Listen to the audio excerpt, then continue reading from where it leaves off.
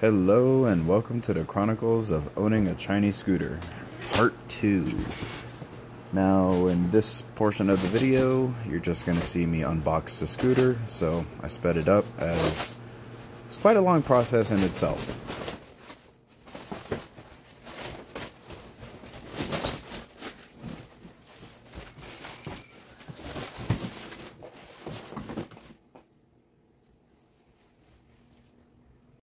And here's where you'll see all the braces holding the scooter in place. See it going down to the forks. And speaking of forks, here's that front axle bolt. That is going to be a pain, but I'll show you a little trick on how to get it out without it being too much of a fuss. You can see that it supports it from the top at the stem, even supports the wheel, and even supports the rear portion of the bike.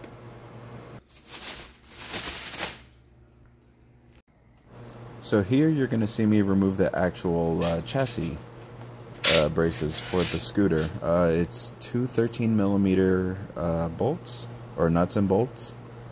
There's about 8 on each side, and I personally like to remove it from the bottom only. That way you could just lift the entire crate and then just be left with the bottom portion of the crate. Now, rookie mistake I made here was that I forgot to remove the tire. So you're going to see me lift it here, struggle a little bit. Well, maybe not struggle too much, but just to avoid any complications in the future, you might want to remove the tire beforehand, because the little arms still do reach out and can grab anything within the vicinity it could possibly get a hold of. And here, you're going to see two 10mm bolts. I cannot loosen them by hand, as I thought I could, but this holds your speedometer in place.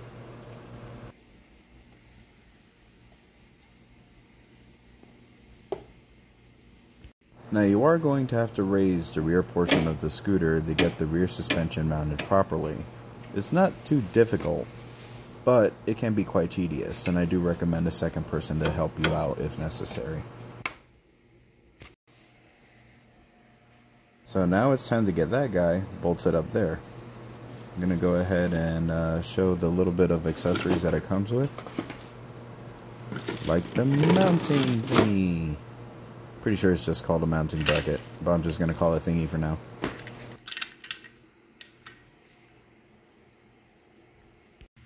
So yes, that red thing I pulled out of nowhere is actually the kickstand. It does provide nuts and bolts needed. Nobody saw that. That was a complete professional accident. No kickstands were harmed in the filming of this video. See how gently I put it down? How could I harm it? But this guy. That guy. Now this is where the fun time of getting the speedometer installed with the 10mm bolt. You can see I'm sad there because I couldn't do it by hand. But went ahead and got the impact, loosened up the bolts, and then got it quickly installed.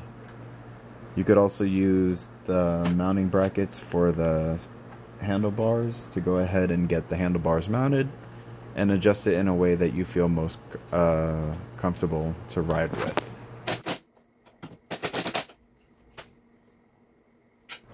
Side note, you don't have to go crazy with tightening these bolts. They're pretty sturdy, but you never know with the type of quality aluminum or metal that is being used. So be cautious and just tighten it just enough to where you know it is not going to just shake loose after a few rides. Just to aid in it, by the way, you could also use some blue Loctite to make sure that the bolts stay in place.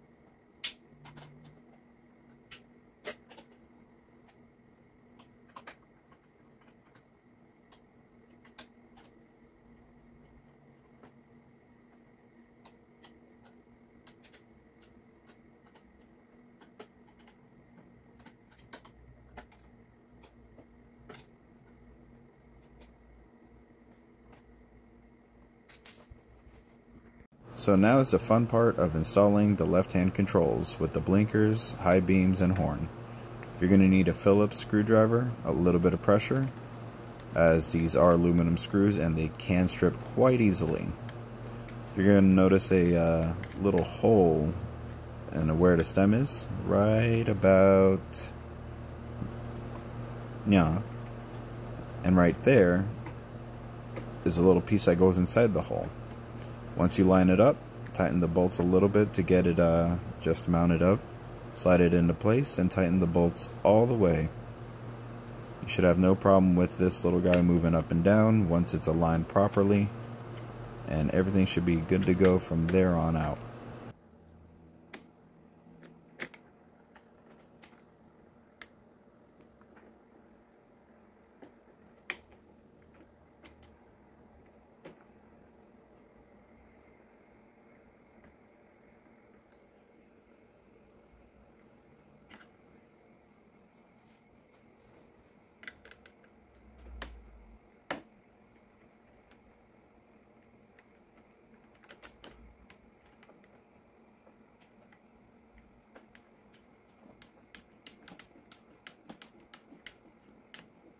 Now around here you can see it finally hold itself in place, and once you're done with that, just tighten the screws and you are essentially done with this part of the step.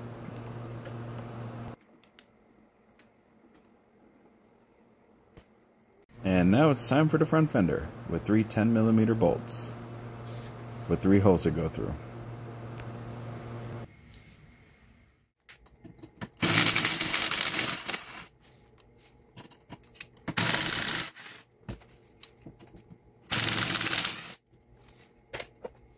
Now this is where I personally just like to hand tighten the bolts just to at least get one in. Then I'll work on the other 2 bolts aligning them. Then I will tighten them with the impact.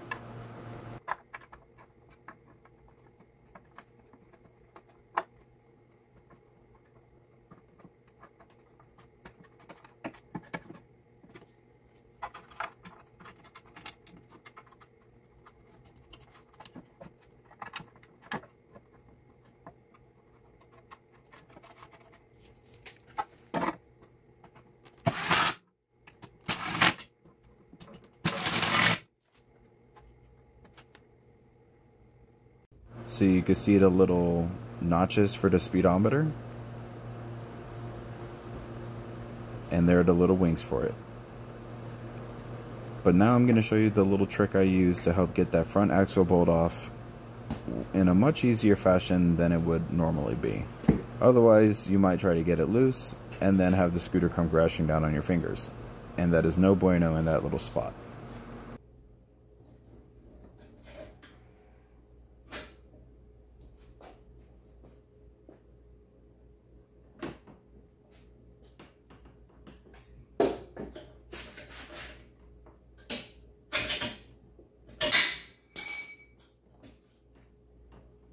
So here you'll notice that I get the scooter on the center stand, but I keep the jack underneath it just for added support.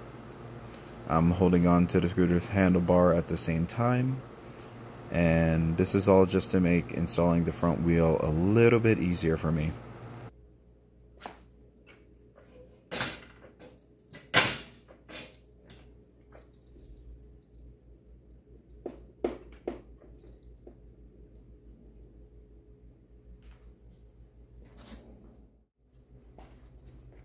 Now this part can be tricky. For one, there's this little guy inside of the brake pads himself, which stops them from closing. Now I was trying to do this right the first time, but it can be a little bit of trial and error. You must have the spacer installed on the brake side of it while aligning it. The problem I kept having was that since it's such a tight tolerance, that little spacer kept falling out. Now here, there's the spacer I'm talking about. Now the way I was able to get this on was get the brake side in first, maintain where the spacer is located and make sure it lines up with the hole, and same with the front speedometer. I aligned the teeth up, make sure it's nice and snug, and tried to get them as lined up as possible without having the little spacer on the brake side come loose and then just making an overall nuisance to put the wheel on, as I found this to be one of the trickiest parts. But once I got it all lined up, it was all good to go.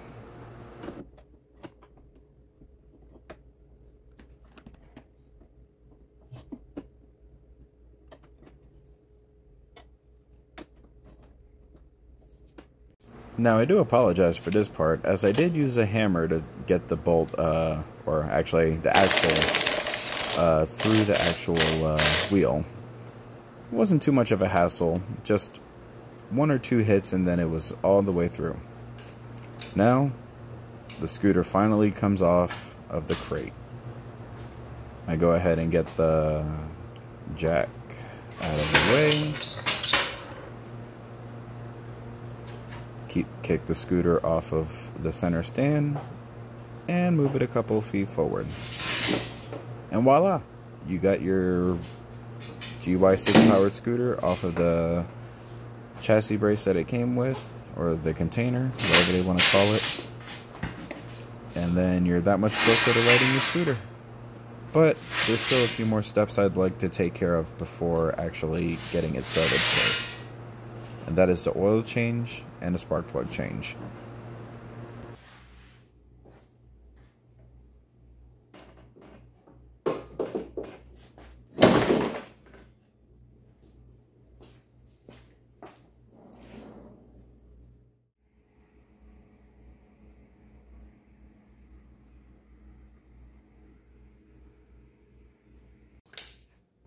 Now here I am installing the Prisma magnetic drain plug.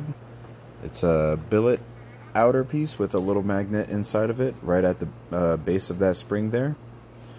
And like like the description says, it basically captures all the metallic fragments that are just floating around inside the engine, especially one that hasn't been broken in yet.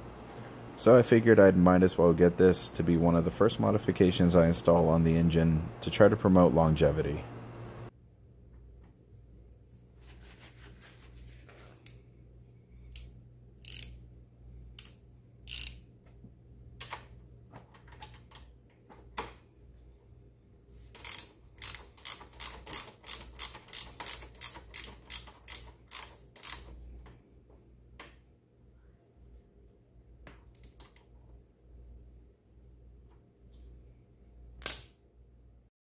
Now, after draining the oil, I went ahead and put in some 10W40. Takes about 0.8 to 0.9 liters of oil, which isn't much. So you could basically get one of those 5-gallon jugs from Walmart for around $20 of your preferred oil. I'm going to be running Rotella T6 in this engine soon. So for break-in oil, I'm just going to run Pennzoil 10W40 Platinum. I'm going to use this for the first 50 miles and then swap out to the Rotella T6 10W40. Then here, I'm going to show you how the dipstick will look and should give you an idea of what to expect.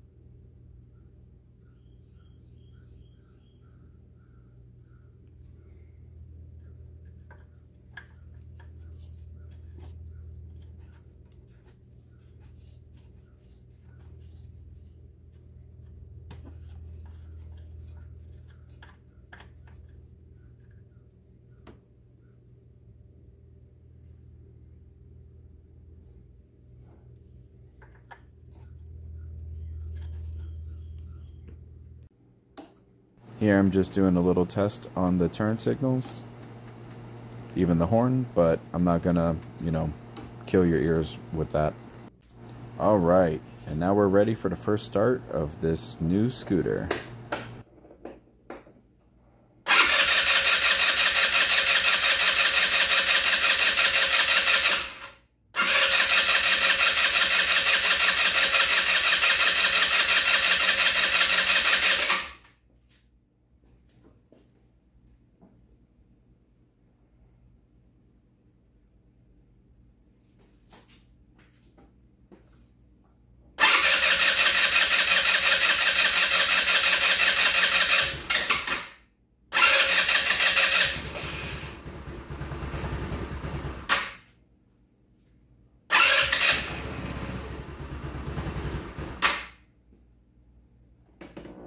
Okay, so it's turning on momentarily, but shuts off immediately. Maybe it just has air in the fuel lines.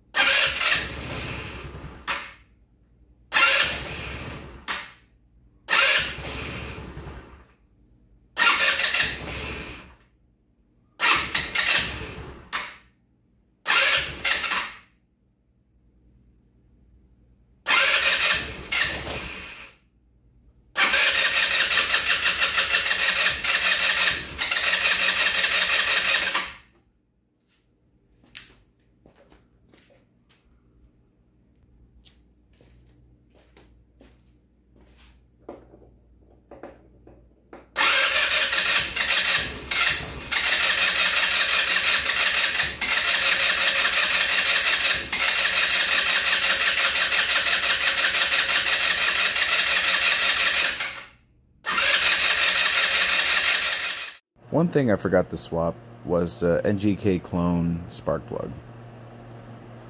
And here to the left is a genuine NGK C7 HSA plug. The gap is much closer to around 0.28 rather than the 0.35 of the clone. Let's see if that makes a difference.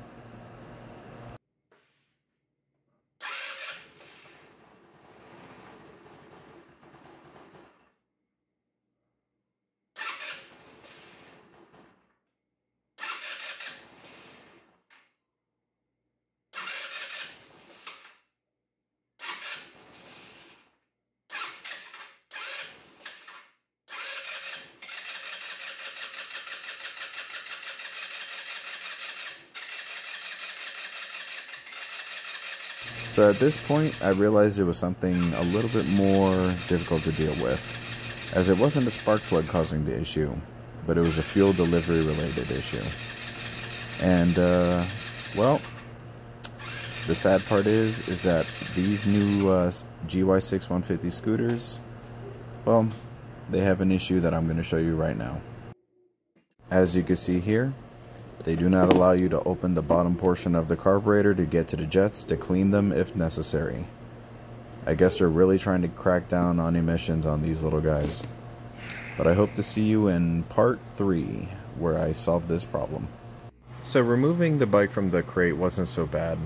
It's a shame that the carburetor gave me a hassle from the beginning of ownership of this bike, but I will be showing you an upgrade that I believe every GY6 150 owner should make, even if it's their first modification. That will be in part 3. See you there.